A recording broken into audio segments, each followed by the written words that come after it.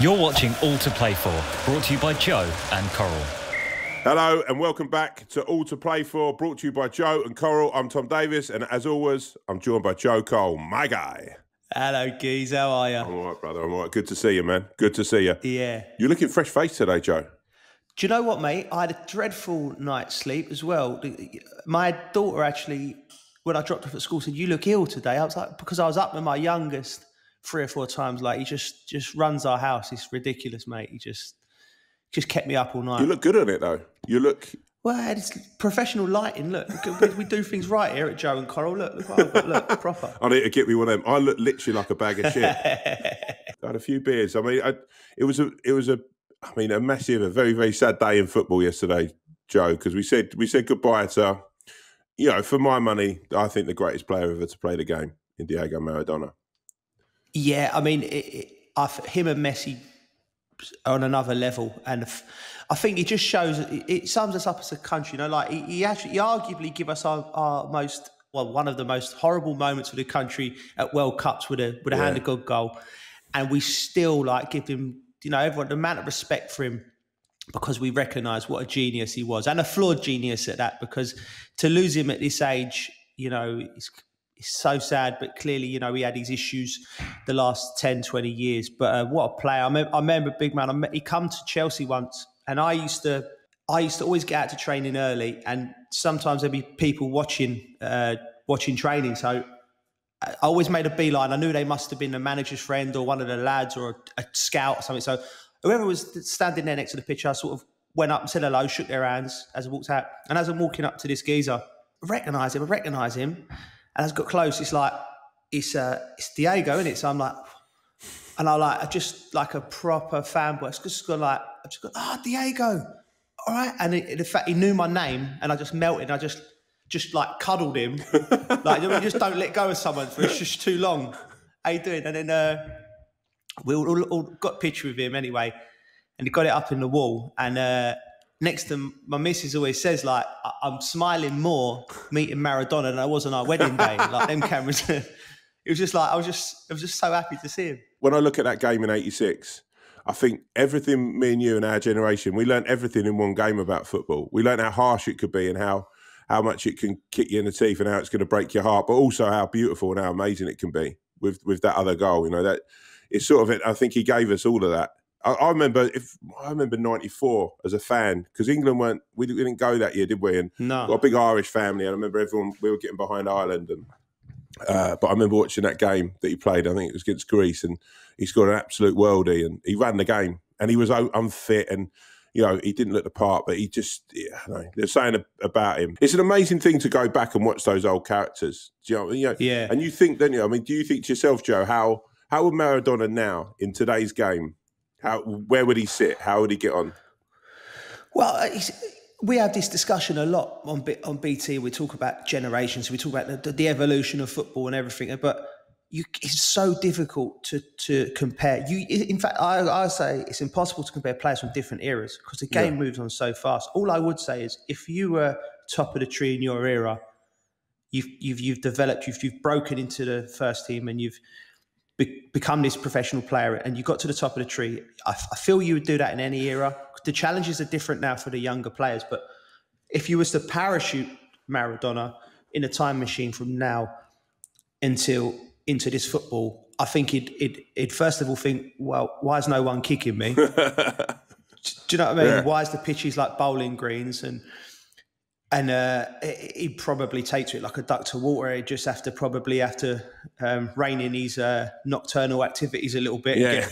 Because there's not them type of characters that sort of live the life of a rock star and a footballer, that doesn't really...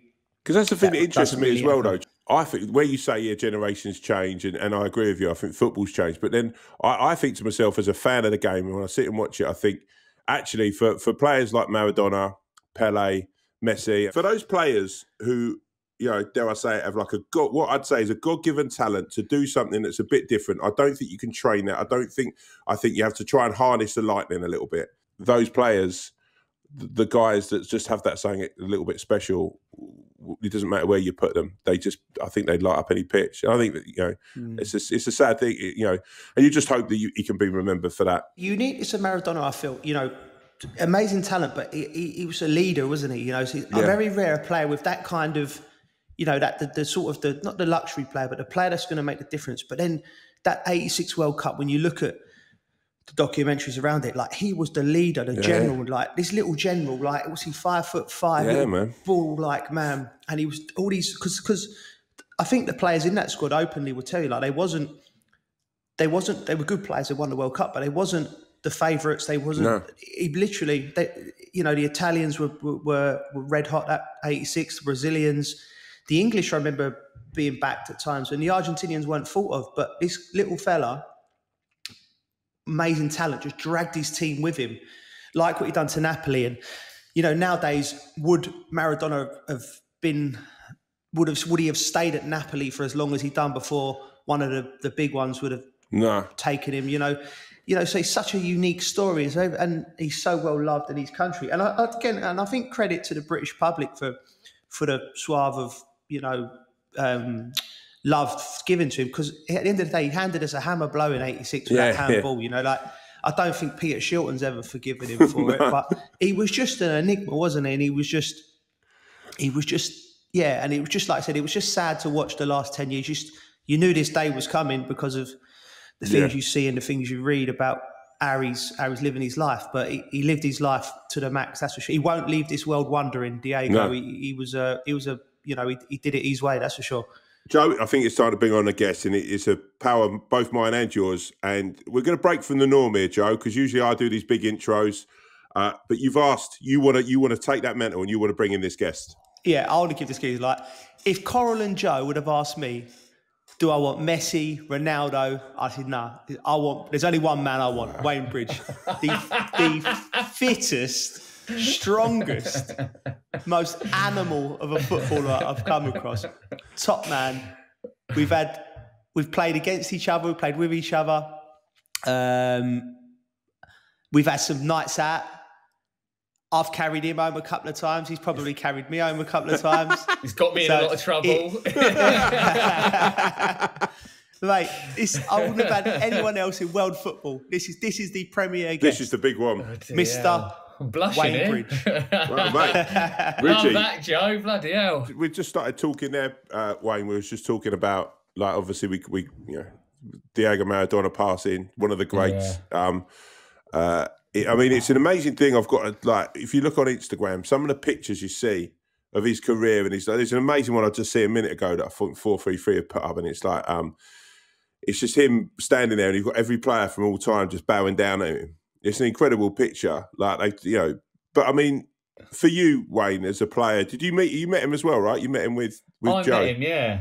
I did meet him with Joe. He was amazing. I remember. I know I definitely had Southampton kits when I was a kid because my dad was a Saints fan, but I had the Maradona kit. My granddad got it for me. I just remember being in the park. Do you know what I mean? Wanting to be Maradona, even with the handball and everything. It's still, people loved him. Yeah, we loved him, didn't we? It's an incredible thing to think of, and I think maybe that's what the British public really, and all of us loved most about him, was that he was so flawed. I think it's that thing. I think if, given the two of them, I remember, I don't know if you boys remember in 96 when we lost to Germany and Müller scored the winning penalty and he did that dance after in front of I was at the game. I remember and now Müller I just still can't have. No. I couldn't have him. And all he did is a silly dance. He's just put I know what he done. No, do you know what he done? Do you remember Gaza when he did that celebration where he's done that? Puffed his chest out. Yeah. And he was sort of mugging off Gaza. Yeah. And he pulled his shorts up. Don't Müller turn up round me. I'll let him know what time it is. Having a go at Gaza. It's a liberty. Oh, Cole, you were taking his jaw for a walk. Yeah, mate, yeah. I remember that. But he had that thing where he was a flawed character, right? And he was a real character in the game, wasn't he? Me and Joe. But you, when you started at Southampton, Bridgie, you'd have started at a time like Joe started, and it was a sort of smaller club. I guess you had the old school players, the guy, the old boozers, and do you know what I mean? And then it became the Premier League, and do you know what I mean? How's that journey? That was the best. Well, obviously, going to win trophies later in my career, but I loved the early days. I was quite a shy kid, but I loved it still. I loved it like when the lads would get together and go out on a night out. Maybe it happened a bit too often because it would be after a game you'd go out Saturday night and then some people would carry it on onto the Sunday and then you train Monday and then it used to be a Monday club. So obviously it was probably a little bit too much, but there were so many characters. Yeah. I mean, I remember when I first watching Saints, you had Razor Ruddock playing, you know, Tiz was a character. There was just so many characters and the banter. I remember after games that I'm a coach, what are we getting? Are we having fish and chips or are we having pizza? Like now everyone's having a salad and a protein shake. Do you know what I mean? I loved it. I did love it. How long have you both known each other? I've known Bridgie since we were 17 and he was 18, but it's the good story when we met. Both got called up for England under-18s tournament in Spain, but we was playing for the Bridgie was at Southampton, I was at West Ham playing in the Prem. So there was a group of players that had to meet up at Heathrow after our games to fly out on the Sunday morning. So there was about 5 of us. There's a couple of lads. One lad's played for Wolves, one was at Crewe, and a lad at Sheffield United. And so like, we're driving down from Southampton with Bridgie in the car. He's like, what are we going to do tonight then? And I'm thinking, oh, shit, it's on me. I've got to produce a night out. So I thought, we're just going to London, like give it the big and we'll just find somewhere. So I thought, right, so we got there and all these 5 lads with an FA dignitary. You know, one of the guys that you see shaking hands with the players before the games, like in the suits. So his job was to take us out to Spain the next day. So we arrived at the hotel in Heathrow. I've got, right, come on in, we go down London. I'm thinking, I don't know where I'm going to take him here. So I just go, because I used to go to my local, do you know what I mean? For the boys are coming from all over. I've got to produce for them. We went out in England tracksuits as well, I think. Yeah, so we all had England tracksuits. That was a purposely done thing. We looked like the in-betweeners, like 18-year-olds. We went to London, so I thought, right, you literally got a geezer in a pub going, look at those 5 little melts who say they're both So I've gone up to the Little geezer. did they know. I've gone, right, we've got to Leicester Square. I've gone up to the fella. I've given him a bullseye in his pocket and gone, listen, mate, I've got the England under-18s here. Like, you let us in. He's obviously seen the £50 note. He's going to go and come into the club. So we're in the club, but it's like house and garage music, like no one in touristy clubs. Had a great night. It got to about 3 or 4 in the morning, and like Bridgie's there dancing on a speaker or something. I thought, listen, we should go home. You know, I fell asleep on a speaker at one point. So we've got I've got, listen, we better get back. We've got to fly out to Spain tomorrow. And it's all right, geez. But we'd lost the fella, David Wright. Didn't know where he was. So it's the first time he's ever been to London. So I thought, well, we've got to go home. So we went home. When we got home, thinking a good idea for 17-year-olds, the FA dignitary's room started like smashing his room at 4 a.m, like waking him up and then running away. Because you're still kids, you know, you think. And anyway, the next morning you woke up, you think, oh, what did I do last night? But we can't find Righty. And I'm thinking, it's 5 minutes before we've got to get on the coach to get to the airport. And I think to myself, Bridgie, what are we going to do? Like, I'm going to have to go and tell the dignitary, like, I've took the lads out in London and we've lost a player. I didn't even know there was a dignitary there. I was that pissed. I didn't even know. Yeah. So we brought Bridgie. He's literally 5 minutes to spare, and Righty's come running in. I felt like, you know, when you think, like, I was so happy because I would have shelved the blame because it was my idea. And anyway, come running out.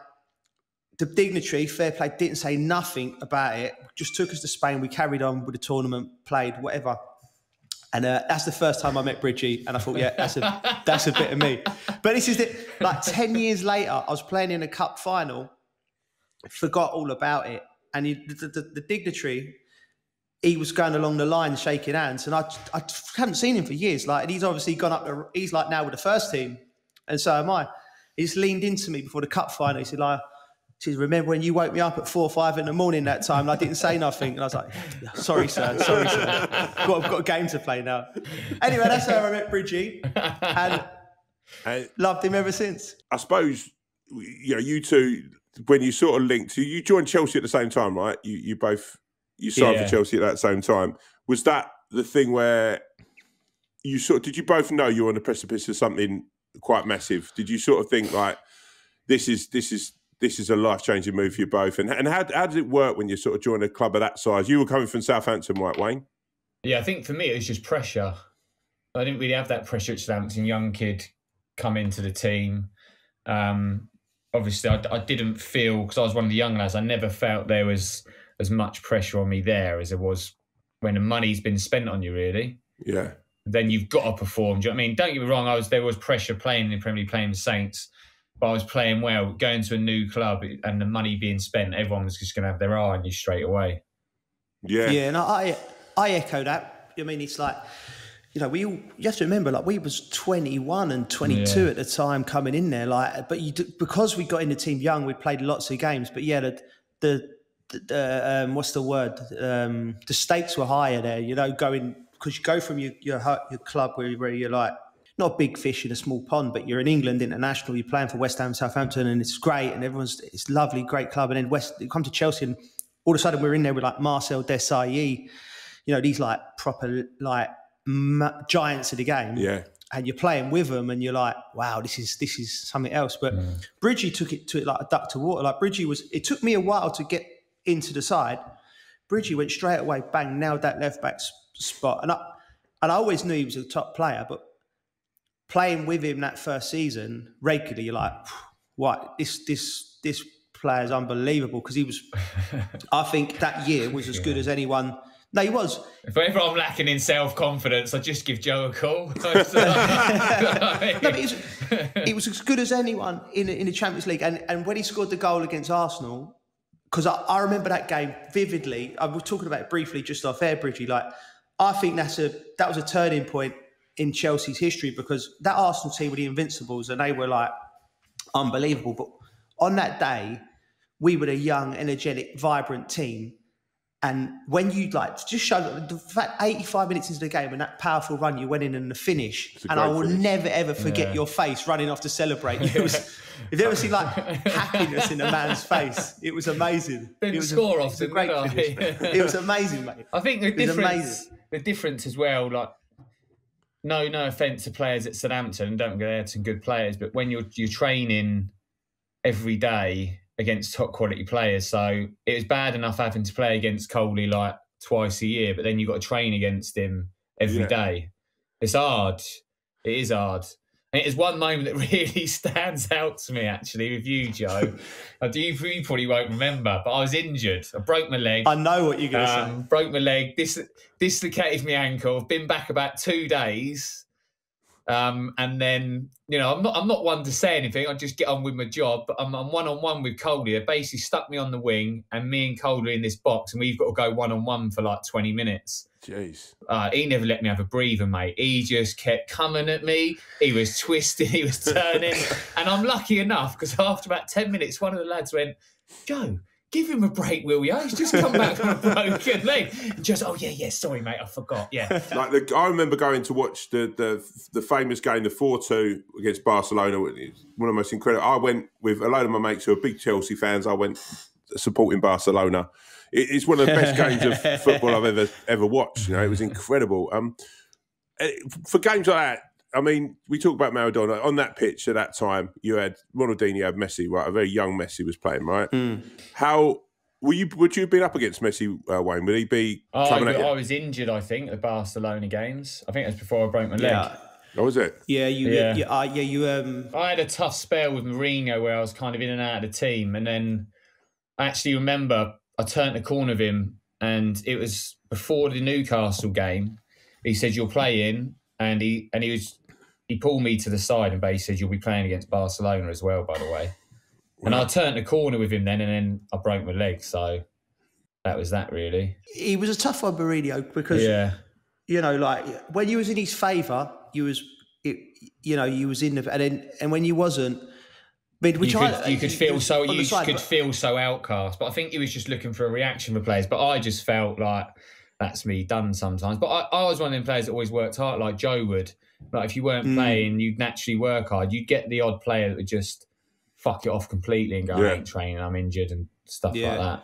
Because I mean, coming into this weekend, and we're just there where we're talking about Jose, and then obviously Frank, you both know really well. When it comes to Jose, how do you get around that? If if he's not like Danny Rose or whoever, if he's not into you, or if he doesn't believe in you, do you just have to keep working hard and hope that at some point he's going to turn around and go, no, I'm going to go with you? Well, he said, I think, going back to Bridgie, I think if Bridgie wouldn't have broke his leg at Chelsea, it'd have been Chelsea left back for the next 10 years. Yeah. No doubt about that. I think Jose, he pushed you. He knew the character. He knew he'd get a response from me or Bridgie by sort of ostracising us. There'd be other players who we might try and mollycoddle a little bit, So I think at Tottenham, what he's done with it is he's brought the players in he wants to do. You see the Amazon documentary, right? The way he sort of dealt with Harry Kane when he got him in the office and was like, "Listen, you want to win trophies? You want to be competing with Messi, Ronaldo." I remember him doing a similar thing to Frank at Chelsea, and I don't know if my memory is a bit skewed with here, but it was in the shower when he said to Frank, You're the best player in the world. You're one of the best players in the world. Like, we're going to make you this. And at the time, he had a great season the year before. He'd always scored goals, Frank, but he had gone on another level. And I remember hearing Jose say that to him. And it just, like talk about management, little things, just putting that in. It was just a little sentence. And Frank talks about it today. It sort of he puffed his chest out. Because still at the time, remember Chelsea had Seba Varane, Manuel Petit, world-class, these people. And Frank was still a young-ish player. So you talk about Jose and his management, like, he knew Frank probably needed that. But on the flip side of that, Joe, like, to say that to a player in the showers, like, in front of other players, that's great for Frank. Does that make you feel more ostracised? Do you feel like, hold up, he's got all this belief in him? Do you think that that's Jose going, Frank needs this to get to this top end, and this person might need a little bit harder? Or do you think it's like, well, I'm just going to concentrate on this guy being the best? How do you, like Wayne, where it comes to that sort of thing? How do you feel there? The only thing I can compare it to, if you were going to do that, is me and Ash, when Ash come to Chelsea, that I always thought Mourinho definitely had his favourites. So, there'd be 5 or 6 that he could probably... You'd always see him having a laugh with and stuff. Like there would be times I fell out of him and he just wouldn't speak to me at all, wouldn't even say hello. But I always worked hard. And I think the only thing I compare it to when I say Ashley Cole is I always thought a lot of the people that come in, like Gallas was playing left back, Del Orno would play left back, and I'd always end up getting back to playing. And especially after my injury, I went on loan to Fulham and I still got back into the team when I come back. And then when they signed Ash, I was actually playing really well. And we were playing against Charlton, and I was playing well that game as well. And I think we were either 1-0. I think we were 1-0 up, and they got an equaliser. Bang! My number come up. I'm up. I was off. Ash was on. I knew then that was my time because they spent the money on Ash. Yeah. And to me, I just thought I'm playing well, and I've been playing well, but that's me done. There's nothing I can do now. Like I still got my head down and played. And I'd still play, 25, 28 games a season. But Ash was great, mate. He was one of the best left backs in the world, one of the best left backs there's ever been. But I was just gutted because I was playing well. But you just know deep down I'm not going to get back to playing. So when someone's saying that to Lamps, if you've got like another 4 midfielders there, that are trying to play, they're probably thinking, how am I going to get a game? Then you got Ballack and they're thinking, how am I going to get a game? It's hard. So because Joe, you'd have been there, Joe. But even I've seen Joe Mourinho's brought him off after 20 minutes. Him and Sean, do you remember? He brought him off, and I'm thinking that hurts a player. But mate. Well, right, he took that a lot better than me. But right, I smashed the changing room up. Did you? Right. Well, So, because that's the side of you, though, Joe, right there, that I can't imagine, like, knowing you as a bloke and whatever, and as a player, I've watched you from the very start of your career. When you say you smashed this changing room up, like take 20 minutes, or so you're playing for 20 minutes, you get brought off. So how is that? Listen, the only thing that stopped me having a front up with the manager straight after the game was the fact that we lost. At Fulham away, it was me and Sean Wright-Phillips. The game was a bit hectic. Being a winger, like when you're not getting on the ball, you can't really affect the game. And looked over and your numbers are coming. What's going on here? So you sort of compose yourself because the cameras are on. I went straight down the tunnel into the changing room. I can't remember whether Shawnee went and sat on the bench. I was fuming. I smashed the changing room up a little bit, like not like Incredible Hulk levels, but there's a few tables got tipped over and all that. I was so angry, furious, because it's dents your pride, doesn't it? I sort of stopped myself. I got on the phone to my dad, and then he said, "Look, just box carefully." Do you know what I mean? Because he's made a rick. He's whipped off 2 players after 20 minutes. We still got beat. And I was back in the team a week later or 2 weeks later. But the difference between me and Bridgie's situation with Ashley, because I remember Bridgie. Were you having a bad game, or because to be honest, that's the thing. Like, I remember when he got brought off, and I thought that's harsh. So if Joe had squared up to him, I had something to say to him, like rightly so, in my opinion. It happened to me at Wigan. I got brought up at half time, and the team were playing shit, and it's like I didn't do nothing exactly great, but he was shouting at me the whole first half, and I'm sat. I know if I've played a bad game, I ain't stupid. Yeah. I'm sat there thinking, what the fuck does he expect me to do? Yeah, Getting back to this weekend's games though, because obviously it's massive, right? It's this, top two, Chelsea, Tottenham. Frank versus Jose. I mean, Frank's got 2-2 over him, right? Frank, is it both? I think he's Chelsea... beaten for Derby. He's beaten for Derby. Then last year there was the big game at White Lane. I think Chelsea won, didn't they? With a sending off for Son. Yeah. And then I think Jose's won in the League Cup. So recently, how much when you watch Frank now as a manager, how much you think Frank's taken from Jose and gone, right, that's his styling of management, or how much is it when you look at it and go, well, that was always going to be how Frank dealt with it? Or I think Frank would be totally different in terms of dealing with the players, but I think he would have took a lot from his training. But there's one thing I liked about Mourinho is his training was spot on. The intensity of it and stuff. Well, do you remember, Bridgie, when he first come in, like, it was just a revelation, wasn't it? The training was amazing. I've never felt fitter doing that kind of football-based fitness. And basically, Jose took that training from Barcelona methodology of training, where it's like small-sided games, different size pitches, different, one on a lot of. It was always good. Everyone always enjoyed it. Yeah, always. 2-on-2s, 1-on-1s, 3-on-3s, like really tough it was. But not only that, the Chelsea methodology from that day within the academy was taken a lot from Jose. I don't know if a lot of them sessions at the first team were done were then incorporated through all the age groups. So it becomes a style of play throughout the club. Because Brendan Rodgers took a lot from him, really, because when you used to train with the reserves, it was all Mourinho style training. He took a lot from him as well. Yeah, and that's basically, so Frank and the boys, the coaches, would have. I just think it's the only way to train footballers. He used to say something, Jose, and I use it a lot. It's like, if you want to be good at the piano, you don't run round it or pick it up, you play it. So training was always, it's so simple, but it's so logical. Yeah. Like, and he's like, so what? You got these managers running you around the pitch 100 times and lifting weights there. You got to be able to handle the ball, make decisions, move the ball, So he said that. And so Frank, to go back to answer the question, Bridgie's right. Frank's training methods will be simple. I think Frank's a different character to Jose. Yeah. And his coaching staff are different, so there will be subtle differences, but it's intriguing, ain't it? It's like the master and the apprentice going up against each other. It's like a bad kung fu movie, big man. That's what it is. Bridgie, what do you think they've done?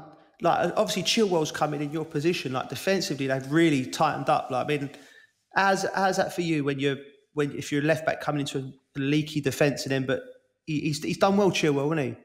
I always think about Ashley Cole, and they say, oh, well, how good is he? And I'd probably say, well, he's not as good as Ashley Cole defensively. Yeah. Because Ash just like one-on-one, I just don't think anyone would really get past him. You see Mark Ronaldo out of the game, Messi out of the game.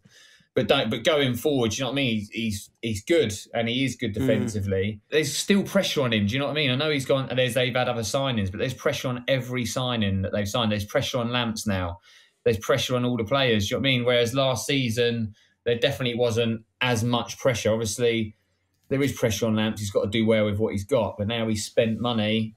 There's pressure on him. But there's also pressure on them players. And how old is Ben now? Do you know what I mean? He's still young. He's young. He's young still. Do you know what I mean? He's doing well, mate. And like I said, Thiago's come in, but he hasn't played as much. They look good, mate. I love it. I think Lamps done tremendous. I think I like, going forward, they look, I love Werner. I think he's great. And the kid from Ajax is another level. Havertz coming in. I love Mason Mount as well. Mason Mount.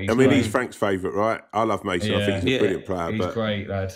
Who do you fancy coming in? I mean, prediction-wise, I'm going to be careful here, right, Wayne? Because last week I called 4-4, right? And I've had nothing but abuse. I know what I want. I want Lampsey to win. Do you know what I mean? But I'm always going to say that when I'm playing Chelsea, but I just want Lampsey to do well. But I think there's a lot of people that are jealous of the chance that he's had as well. So I really want him to do well. But do you know what? When Mourinho's on a roll, it's hard. Yeah. You know, it's hard to bet against him. I think the way it's gone from him, like take this season out of the equation, the way it's gone for him before that, I think he hasn't handled certain things well when it hasn't gone his way, Mourinho. But it does seem like the old Mourinho to me, the way he's got the players playing, and it's hard. It's a tough one to call. I'm nervous because I look at that Tottenham team, and for the first time, I mean, I've been openly. I like winding up the Spurs fans. My mates are Spurs fans. I like. No one wants them to win the league, do they? No one. Come on. I like, you know what I mean. My family, my friends, they're all Spurs fans, and I like to give them. But there seems to be something that's changing, something tangible at Tottenham. Like they look like a team that's got a little bit of strength of character now. The manager would have implemented that, no doubt. Like he's cracked the whip. The signings have been good. He's got everyone on board. Like that little touch he done with Reguilon, the left back, where he said to him, if you stop Mahrez dribbling past you, I'll buy you a leg of Iberico ham. Iberico ham. You know what I mean? Ham on. So anyway, Mahrez ain't dribbled past him, and the gaffer's bought him a big leg of the ham for lunch. And little things like that. What would you have got me, Coley? You manager. Mate, I'd have got you a red wine. Little weekend in Vegas. Weekend? That ain't enough time for you. Mahrez, by the way, he's a player. He's something else, isn't he? Yeah. I would have loved to have played against him in my prime, because I played against him when I was at Reading. My knee was gone. But I remember playing. Never really knew of him at all when he twisted me inside out. Obviously, wasn't at my best, but I was just like, my time's up, mate. I'm done. It's horrible that, mate, isn't it? When it's like, it's horrible that. But you know, Mourinho saying that to the fullback, you know, he thinks the fullback's capable of doing it, by the way. Yeah. I guess that's the belief. He knows the fullback's capable of doing it. I guess that's the belief he shows. I mean, Chelsea are coming in at 11-10 for Coral, 5-2 on Spurs. Draw is 13-5. I personally, I'm gonna have a little tickle on Chelsea. I fancy Chelsea. I just think, I don't know. I fancy them. I fancy Chelsea coming in. I think 2 on Chelsea. Well, how did your 4-4 turn out last week? That was a bold statement. 4-4, mate. 100-1. I've had more trolls on that than anything else that I've ever had. It's been terrible. I'm looking forward to the handshake after the game if Lampsey gets one up. Really? I know. Yeah. I know there'll be a handshake, but do you know what with Mourinho sometimes? You know, if he wins, what I wouldn't want? The handshake and the little pat round the side of the head that he does. Do you know what I mean? Lampsey will not be having that if they've lost. Oh, God. I just think one day I'm going to go into management, and it's just like, all these little things you got to think of, and like, there's certain people out there you'd be like, I wouldn't want to lose to him. I wouldn't want to lose to him. Nah, but I've heard you say it, Cole. There's a great chance Tottenham can go win the league this year. Oh God! And I'm a bit like, I don't want it to happen, and like, I think for that not to happen, they need Lampsey to get one up on him this weekend. Joe, I mean, we've talked about it, and you want to get into management. They're saying you look at, right? You're quite serious about getting into it. Yeah. I mean, it takes all sorts to do it. Bridges, I can see Bridges like a mentorship. Like if you've got a young left back and you've got Bridges to work with him, because although he doesn't watch football religiously, he knows it. He's an expert. He knows where a left back will have to be, or he knows where a centre half. If you showed him a goal and said, right, what's going on here? He'd go bang, bang, bang, and that's what's happening there. Bang, bang, bang. But he just won't know the names of the players. And that's fair, because he's... do you know what I mean? So Number 7, get over here. Mate, but there's because he's got the wisdom, because he's played hundreds and hundreds and hundreds of games. So he knows what he's doing. But for me, in my perspective, like management's something for down the line that I will do, and I'll definitely do. I've got my badges. I've experienced coaching over in Tampa at the back end of my career as player coach. And also, you know, I spent a year in the Chelsea Academy, which was unbelievable, you know, like just the standards and that they have to get to every day. But, you know, I enjoy doing stuff like this as well, mate. I'm sort of in that middle bit at the moment. I love my work for BT, where I study the games and analyse the games, and I love my spare time. And, you know, my family are young, and I love doing things like this where you get to chat to your friends, and hopefully we're all in the same room together. You're like Scotty and Lampsey. Like, I've heard so many good things about them while they were doing their badges, and they live and breathe football as well. And I've heard good things about Coley that have worked with him. And you listen to how he speaks as a pundit. He speaks sense, and he speaks well. So I think if you ever go into it, there'll be loads of people that'll be giving you offers. At what level would you look at going in, Joe? Just remember me, geez. You're in, mate. You're in. Social secretary. Nice out. Yes.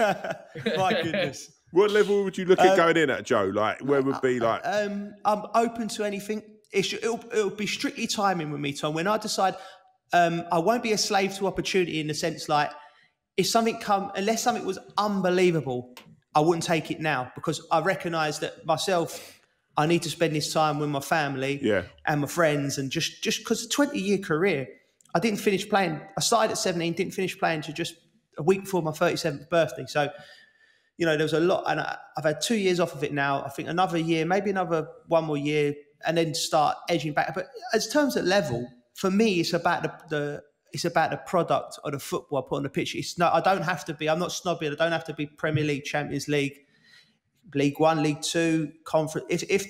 I feel like I could implement how I want to set a team up and put that on the pitch and watch it grow and like that, be creative like that. It doesn't matter the level.